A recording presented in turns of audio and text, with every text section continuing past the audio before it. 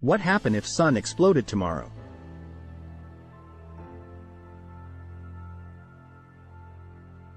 That star at the center of our solar system.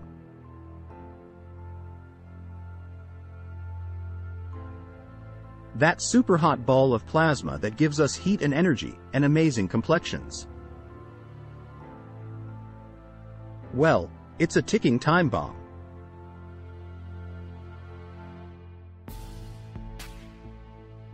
The Sun is about 10 billion years old.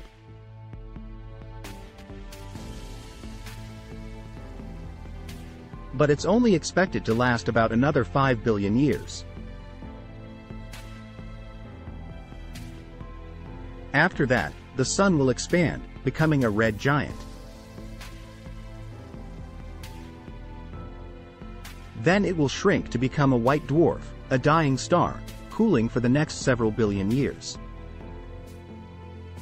Of course, we'll all be long gone before any of that happens.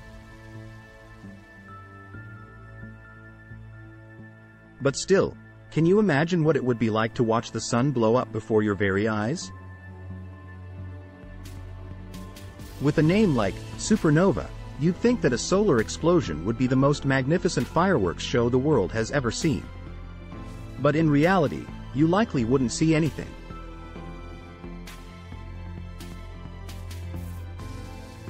The Sun is 150 million kilometers, 93 million miles, away from Earth, and it takes 8 minutes for light from the Sun to reach us.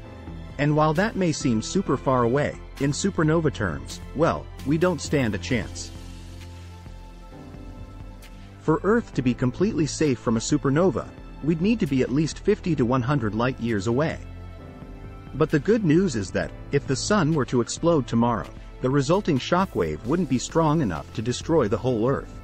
Only the side facing the Sun would boil away instantly.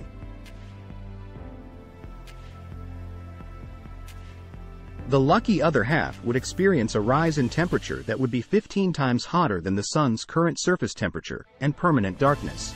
And without the Sun's mass keeping us in orbit, Earth would likely start floating off into space while its remaining inhabitants desperately struggle to stay alive. There's a chance that our planet could lock into orbit around another star that might provide the same light and heat as our Sun. But by the time that happened, we'd all be long gone.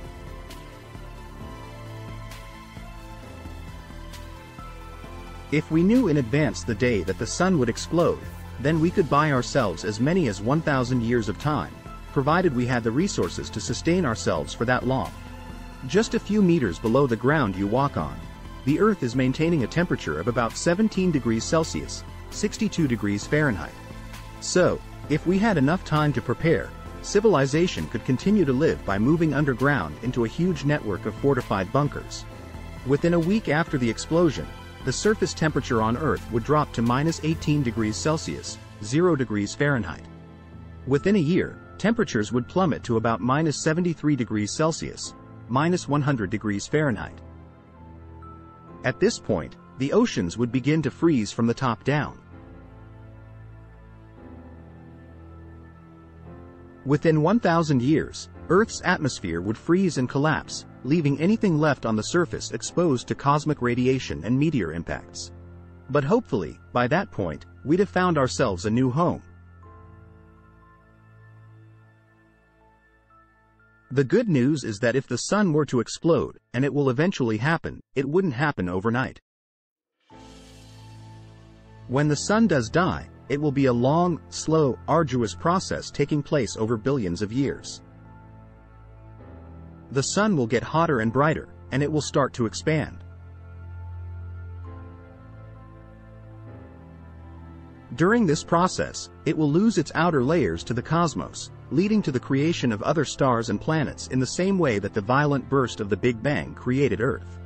Who knows? Maybe new life could form.